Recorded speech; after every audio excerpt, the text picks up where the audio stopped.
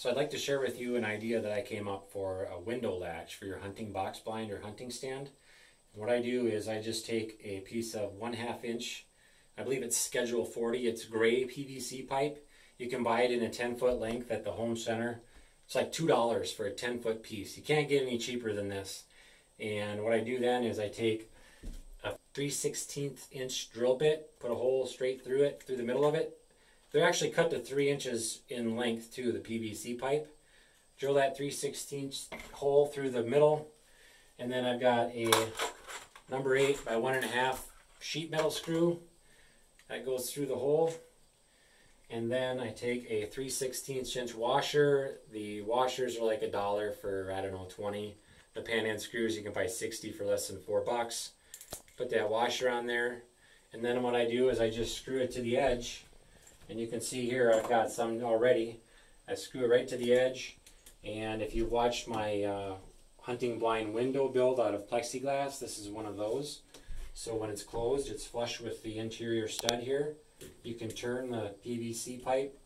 It rolls on there real smooth. So once that's screwed into the wooden stud, I've got the washer behind so you don't have friction between the PVC and the wooden stud, so it doesn't make a grinding sound or rubbing sound when you turn it. And once it meets the plexiglass, it just rolls real nice on there. It's not, you don't have that square edge on square edge contact.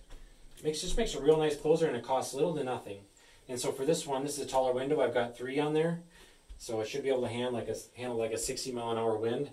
And then I also have some wooden frame windows here, and basically the same concept. I've got 2 on the bottom of this wooden frame window. Those also turn, and it allows the window to open up nice.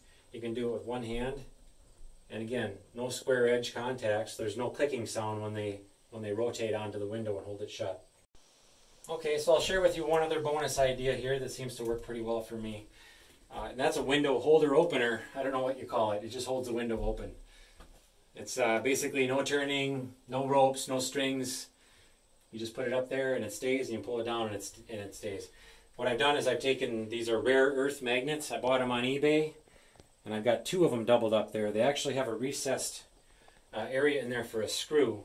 And so I've got 2 of them doubled up on the bottom, and I've got 1 of them up on the top, screwed to the stud up there. And you could do 1 and 1, but I found that 2 and 1 makes a little bit more stronger of a contact. And so I screwed the 2 on there. You could do the 2 on top and the 1 on the bottom, or 2 and 2, whatever, but this worked out well.